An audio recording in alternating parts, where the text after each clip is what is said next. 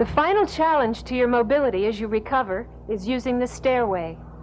Here, more than anywhere else in the house, you need to be aware of the techniques you can use to conserve your energy and preserve your own safety.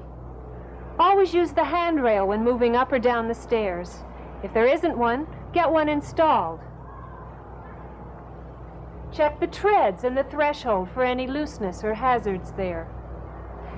Since most accidents occur on the bottom step, it's a good idea to have that area made especially visible by proper lighting or by painting the step.